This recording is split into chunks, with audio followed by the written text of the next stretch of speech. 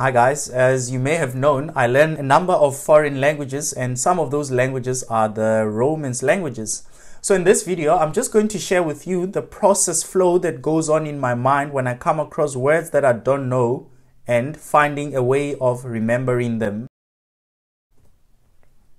Now these words are in French and Italian. These phrases that you're looking at right now come from the same article that I was reading in two different languages. So the first language was French and the other was Italian. But the words of interest here are actually those ones that are underlined with a red line. Those are the words that I did not know and understand. And those are the words that we're going to be talking about in this short video. So as you can see that in French, we have lapide, and then Italian, we have lapidato. So I did not know what these words mean. Okay? But at the same time, there was a part of my brain that got triggered, which is that there's a word in English that I already know that sounds like these two words. It's not the same, but it sounds similar. And that word is dilapidated. So what does the word dilapidated mean? According to my knowledge of English, dilapidated refers to anything that is worn down or in a state of ruin. And then I went on to Google to quickly check the actual definition or whether if my understanding of that word is 100%. So this is what I found. Do you notice what it says there? Of a building or an object in a state of disrepair or ruin as a result of age or neglect.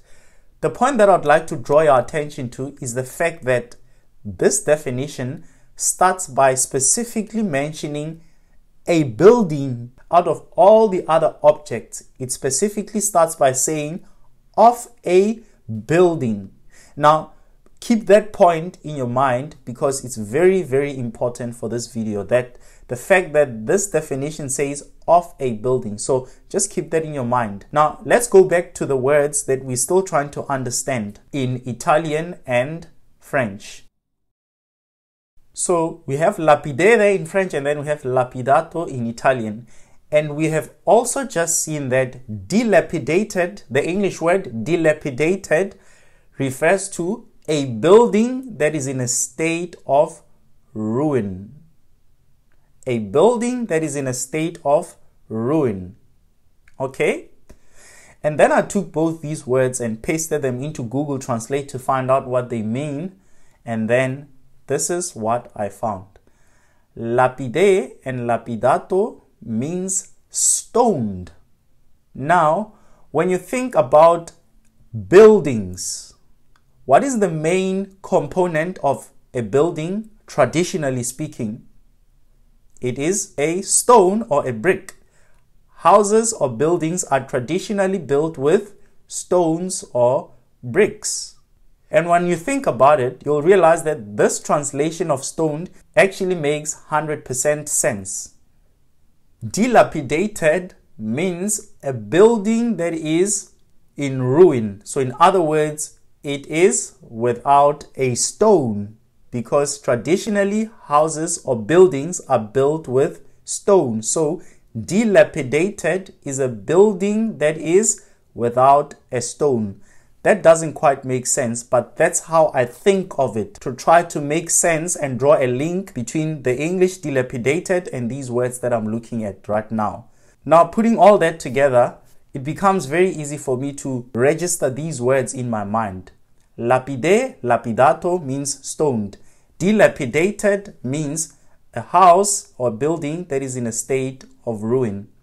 Now, this is the thought process that I go through to remember words, to try to remember words, specifically in Romance languages. When I learn other types of languages, I go through a bit of a different thought process. So, lapide, lapidato, stoned. How do I remember that? Dilapidated. House or building that is in a state of ruin. In other words, a building that is without a stone. That is a house without a bead. That is a house without a bead. Now, bead is a syllable which is a subset of a word that translates into stone, from the 5 Romance languages. I'll repeat that. Bead is a subset of a word that translates to stone when translating from the 5 Romance languages. Let's consider the 2 other languages that demonstrate what I just said. Here we have Portuguese and Spanish. And these phrases are the very same ones that we've looked at in Italian and French. So if you look at those words there, you'll notice that there is a bead, and they mean the same thing as lapide and lapidato. But the fact that there's a bead there shows you that there is a stone that is implied somehow in this word. And just as a point of interest, the name pita means a stone or a rock.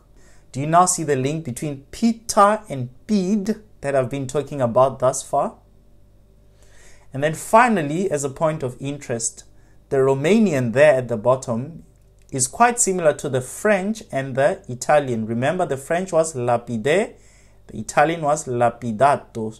You will notice here that the Romanian is also quite similar to those 2 examples that we looked at. So everything that I've presented thus far sort of shows you the entire cycle that my thought process goes through when I run into a word in a Romance language that I don't understand, and how I try to reconcile it with what I already know from the English. I hope this helps you somehow. Cheers!